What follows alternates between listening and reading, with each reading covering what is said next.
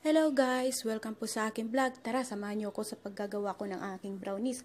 Ito po ang sangkap, 1/4 cup milk, 3/4 cup oil, vanilla at 2 itlog. Ayan, minix ko na po yan, yung mga sangkap ko. Tapos, ilalagay na po natin dyan ang brownies mix. Ayan na po siya.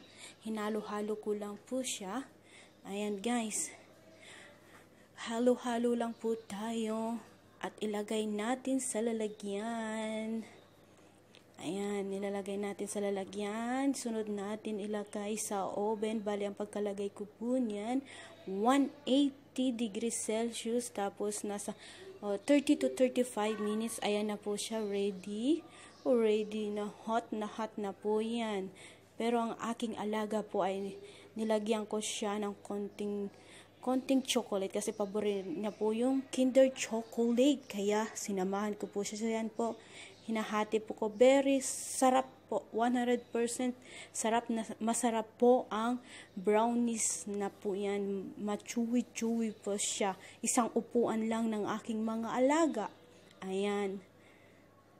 Yummy po. Lalo na pag may toppings na chocolate po.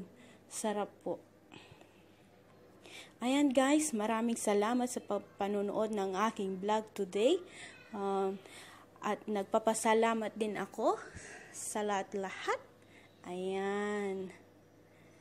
Thank you for watching to my vlog. At saka pala po, kung di ka pa po subscribe sa aking YouTube channel, click the bell lang po para updated ka po sa lahat ng aking mga videos na puro pagkain. Ayan.